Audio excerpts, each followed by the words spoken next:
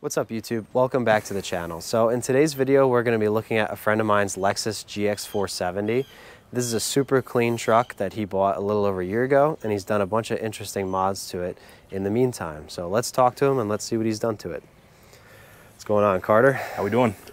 So this is my GX470. It's a 2008.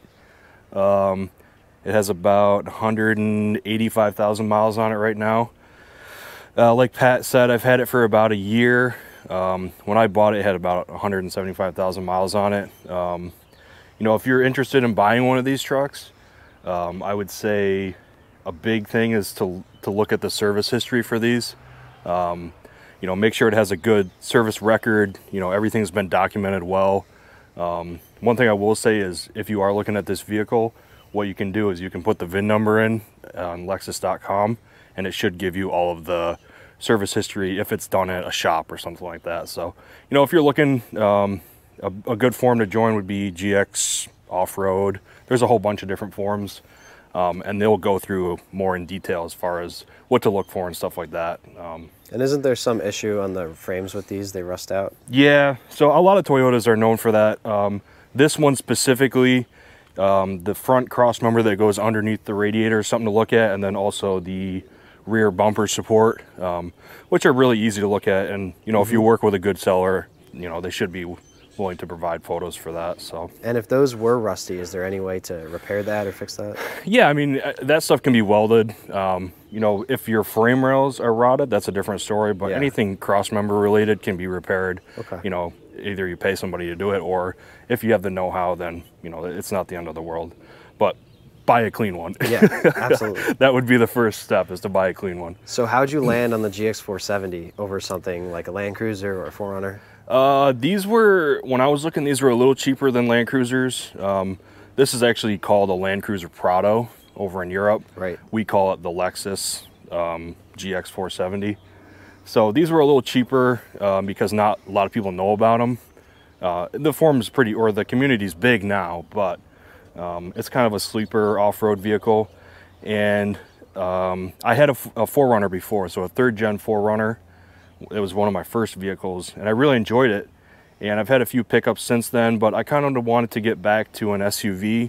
And, you know, I like the Toyota reliability. Oh, yeah. And I thought that this was a pretty good looking truck, you know, for what it was, and it was in my price range. And this is the V8, right? Yeah, so all of the GX470s come with a V8. It's a 4.7 liter V8. It's similar to the V8 that they put in the Tundra, and then also the 4th gen 4Runners had the same motor. So yeah, cool. Pretty cool, especially for an SUV. Yeah, it looks really good. Yeah. Yeah, so let's walk through what you did to it. I guess we'll start on the outside. Yeah, so I guess like I said, we'll start on the front here. So this truck has sport headlights, which are a little bit different than the factory headlights. They're a little bit darker. They have kind of a tint to them. That was done by the previous owner. And then for the fog lights, I did a tint overlay on the fog lights. I tried to get it to match the headlights a little bit. It didn't really turn out the way that I thought it was going to. It's definitely better than it was, because those fog lights were like bright chrome. Yeah, it was kind of a weird color. It was almost like a green, so I'm not sure why they did that. And then I just stuck some Amazon, you know, yellow fog lights in there. Eventually, I'll probably end up replacing those with a legitimate LED pod, but you know, for now, it is what it is. And we'll take everything that he mentions here and we'll link it in the description if you're interested in it. Yeah, for sure. And then as far as the grill goes, this is still the OEM grill. I painted it just a gloss black. The only thing I did was just tape off the Lexus logo to keep it chrome, because there are a bunch of chrome pieces on the truck, so it doesn't look totally out of place. And you have your obligatory TRD badge. So I can hang with the Tacoma boys. Yeah. I like the black and white version. It looks better with this paint color. Yeah, I think it worked. You know, the color schemes were kind of limited. Like I said, that's another Amazon thing. Yeah, I think there was like blue and red and stuff like that, but I kind of wanted something subdued. So. Yeah. So I see you didn't go super overboard with the lighting. What's your theory on all that? I mean, a lot of the driving that I do is mostly like city driving. So, you know, this truck is being built for kind of as like a weekend warrior. And honestly, for lighting, I don't think you need to go like super crazy with LED pods and everything like that. You know, the headlights are bright enough, I think, especially if you were to put LED bulbs in them. So for just like exterior lighting, I have these Baja Squadron Pros, and these are the combo beam, so they're a spot and a flood, which honestly I think is the best pattern, especially for just driving around on back roads and stuff like that. And these guys are mounted onto the Rago fabrication brackets. You can buy them directly from Rago Fabrication. They make a whole bunch of stuff for Toyotas and GXs. And those just mount right to the, I believe they mount to the underside of the hood. I don't know, we'll go in the engine bay later and we'll take a look at that. But yeah, you want to open that up now? Let's take a look. Yeah.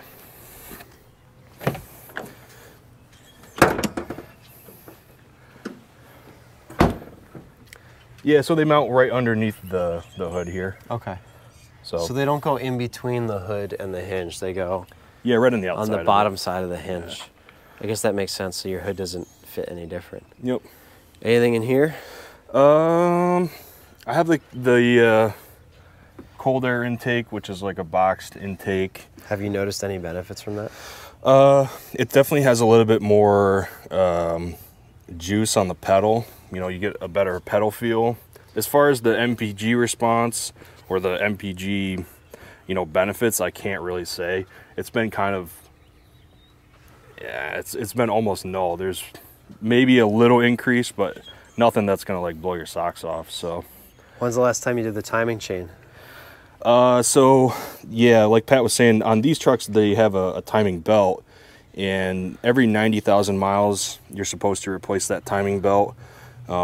Me and Pat actually just replaced this one last winter, so hopefully we'll be good for another 80,000 miles or 90,000 miles.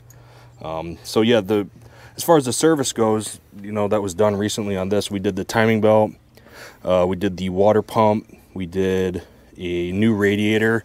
Another problem on these trucks is sometimes the radiators will leak. It's a fairly common issue on the older ones, especially when you get into the 150, 170K. So I know a big reason that people will steer away from V8 Toyotas is because of that timing belt. Yeah.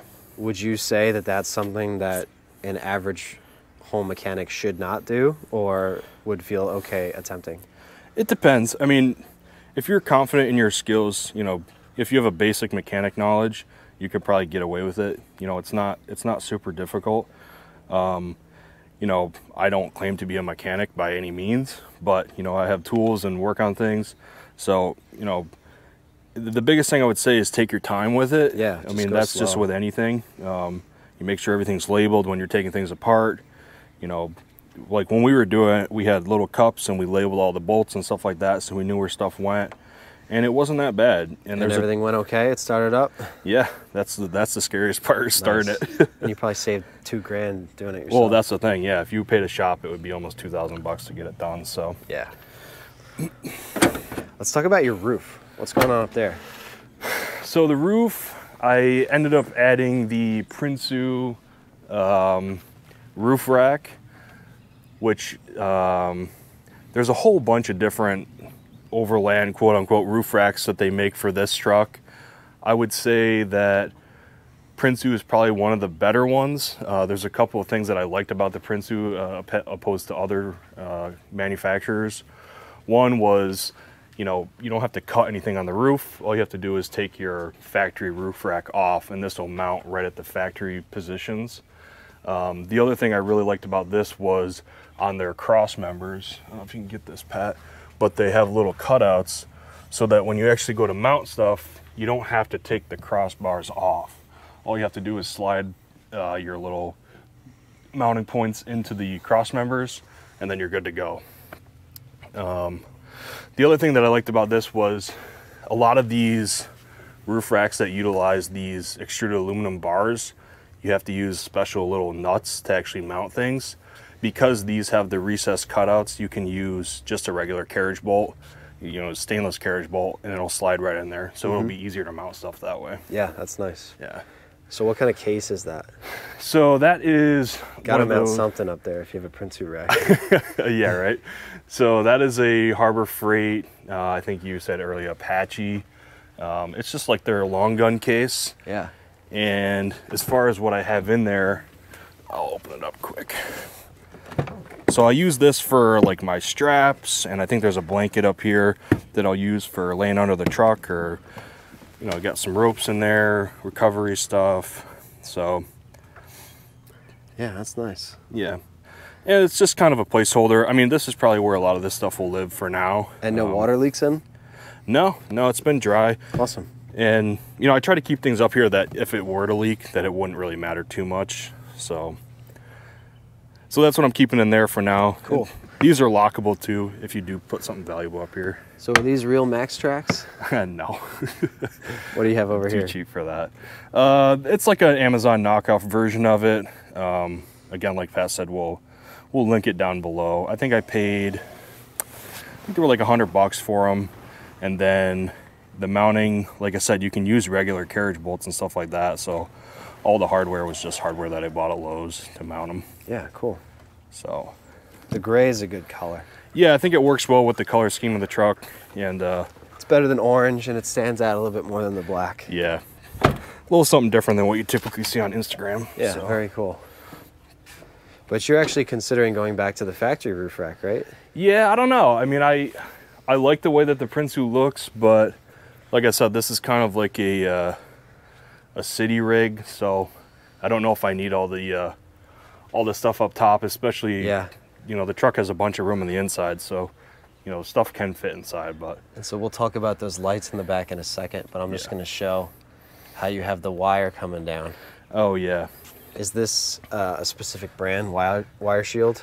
Yeah, so that's made by KC Lights. So what that allows you to do is, you know, if you were to run a light bar up here, or like what I have, lights on the rear, you can get your wiring down and into your engine compartment by the battery, and it kind of cleans it up real nice. So. Yeah. And this just opens up, you know, it's just a little, nothing special. Yep. Just mounts onto the windshield, and then you just route your wires that way. Yeah.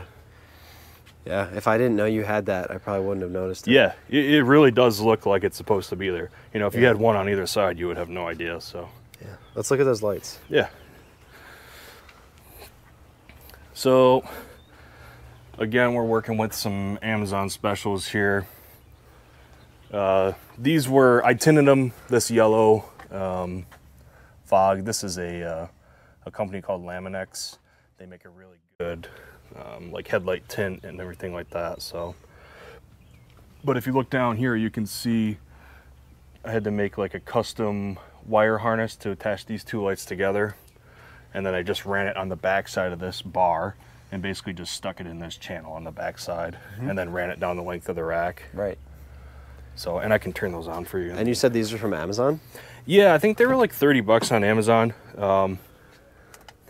Yeah, so they give you the effective Baja lights. Yeah. Baja design lights. But, Well, the thing that I like about them is because they're not a name brand light, they're not super bright. Yeah. And I think what I would use them for is like setting up a campsite, or, you know, if you need a work light back here. I don't want something super bright that's going to blind you, but you also want something that's going to be bright enough where you can see what you're doing. Sure. So, you know, without breaking the bank, I think those do a great job. Yeah. I think the last thing on the outside is your tires. You got some nice tires. Yeah, actually, I just got these put on the other day. So these were takeoffs from a Jeep. This is actually a common size, and actually, I think they come factory on the Jeep Rubicons. So this is a 255 75/17. So it's a little skinnier than the factory tire, but it's about 2 inches taller. So it fills the wheel wells, I think, really nice. And then you get that aggressive sidewall too. And these, so on my truck I have a set of spacers. So it brings the wheels out a little bit further, and it kind of gives it a nice flush overall look.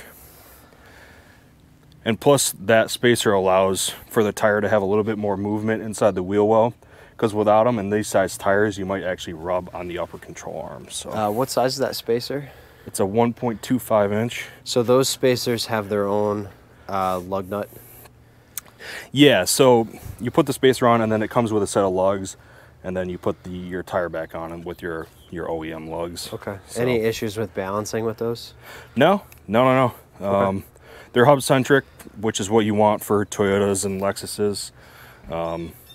So as long as you buy, you know, this specific brand, these Spider Tracks ones are probably the best ones that you can buy for, you know, Toyotas. So well, the tires look great. I know they're very popular. I actually run these on my truck too. yeah.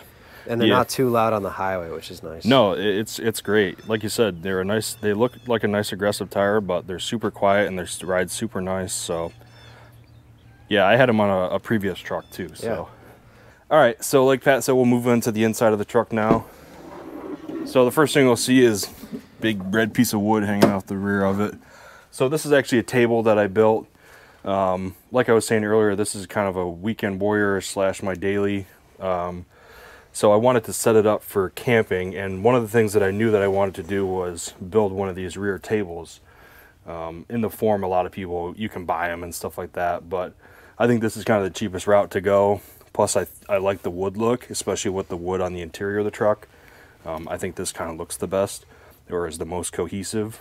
So it's held up with these little rubber grabbers here, and then it folds down. You have a couple of piano hinges here, which get screwed into the door, and on the back side, there's little nuts. So anything you see that's screwed into the door has either a backing plate on the rear of it, or has a nut and a washer. So it's pretty straightforward. You know, you just basically cut the wood, and then you have to have some type of way to hold it up. Obviously, this is some paracord that I bought. Did you make those? Yeah, so these are made. This is called a snake knot. Mm-hmm. And actually, with the... Is there any benefit to this over just like a single piece of paracord? I mean, it's a little bit stronger, you know, not by much. Plus, it kind of looks a little cool. The one thing I don't like about these is they're pretty thick. So when you go to actually fold the table up, you can see, you know, it kind of interferes with it going against the door all the way. So I thought that I had was, this is a pretty thick cord. I think it's a 550 cord or I think it's a 100 cord or something like that. It's not your typical like skinny paracord that you see made out of bracelets and stuff like that. So I think if I just got a skinnier cord, it would lay better against the door. But with these rubber hinges, it allows for a little bit of movement. So it's pretty cool. Like I said, this is basically going to be a cook surface, or you can put a camping stove on it, or just use it for whatever. So moving around the door, this here, the problem on the GXs is this rear handle here will break off. And obviously when I took this rear door panel off, the door handle broke. So this is made by Ohana Rig Supply. They make a bunch of stuff for GXs. It's a small business, so we'll link their website down below. Super cool guys. Like I said, local business. This is like a powder coated metal, and then a little paracord wrap there. Yeah, it looks cool. They could do all sorts of different colors and stuff like that, but I went with the gray to try to match the truck. What's with this light up here? So this I did in kind of in conjunction with the table. Because the rear light on the truck is kind of bad, the rear cargo light, I wanted to add another light. So, you know, as opposed to those lights we looked at the roof earlier, this is a little bit more subdued. It's kind of like just an overhead cooking light, or, you know, if you need to go into the back for something, you know, it kind of points out and away from the tailgate, which is nice, and not really in your face. And then this little switch here, again, when I had the door panel off, I did all the wiring for this and just ran it through this little loom up in here and then stuck it into that rear. So it grabs power off of this factory light? Yep. Okay. Yeah. So nothing special, and it's not a super, it doesn't draw a bunch of power, so you don't have to worry about it. And it's on a switch, so you can turn it on and off. And then the last thing I did once I had the door panel off was, this is called the Let Me Out mod. So this allows you to actually open the door from the inside of the truck. Because like I said, this is going to be set up as like a mobile campsite for me and my girlfriend. So on these trucks, they had no way of actually exiting the rear door from the inside. So what this does is it actually goes down into the handle mechanism on the back side of the door. Just uses a piece of wire, and you basically just drill a hole into the little mechanism, and then you're able to pull up on this, and it releases the latch, and then you're able to push it out. Yeah, cool. So, pretty cool.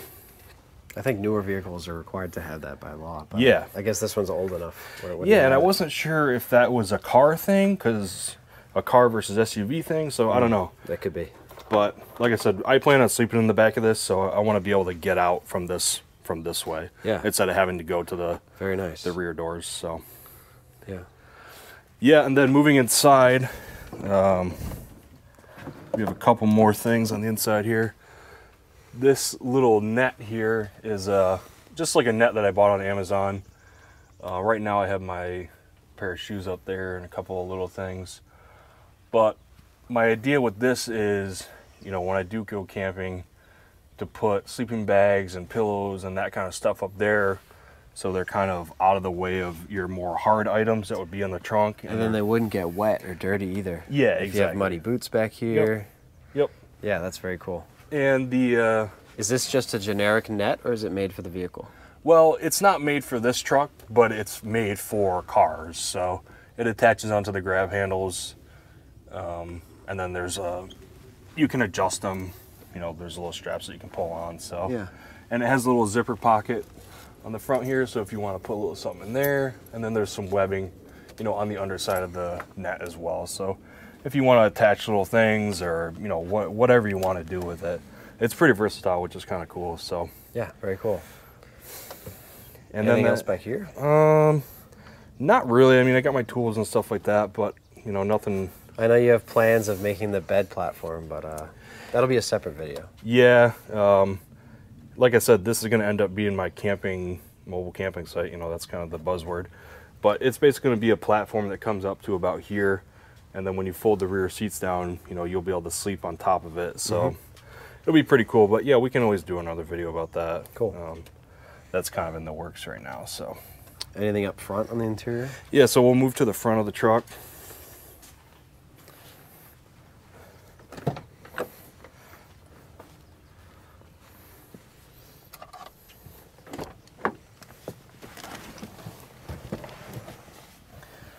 So up front we have, I guess the most obvious is this phone mount. The GX is an old vehicle, so there isn't really a good place to put a phone or anything like that. So I decided to use some epoxy and kind of stick it onto this trim piece here. It's not the most pretty in the world, but as far as holding the phone in the position that I like to have it, I think it's a great spot. And it's pretty sturdy too.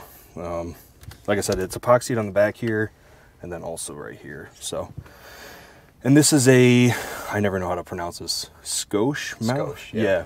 So it's just like their basic mount with the little magnet on the back.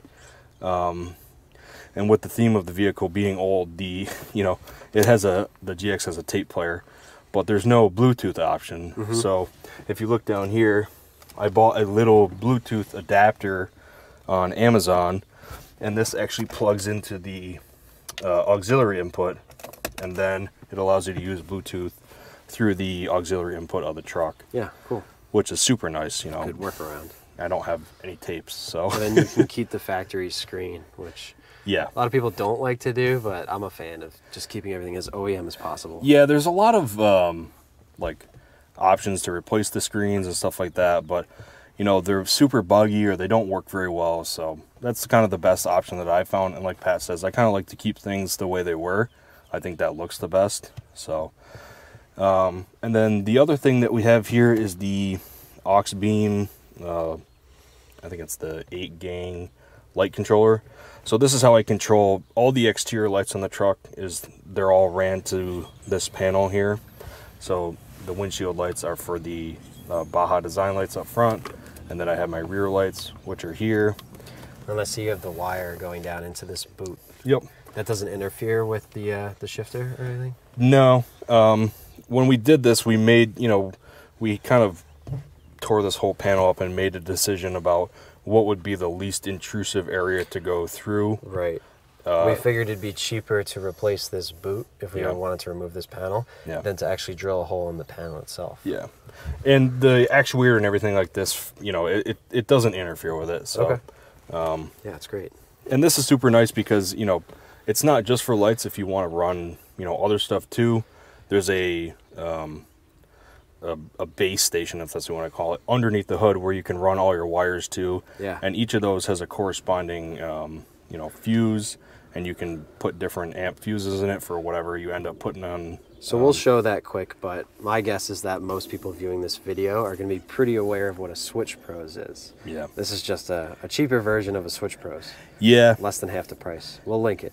Yeah, I think for this one it was like, I want to say it was like 180 bucks for that. Yeah. Which, you know, for the type of stuff that I do is like perfect. You know, I Yeah. don't need to spend $700 on a switch bank. And it works as well. Yeah. So, yeah, that's I see you got your patches too. yeah. So I got a whole bunch of patches up here. Gotta have your patch collection.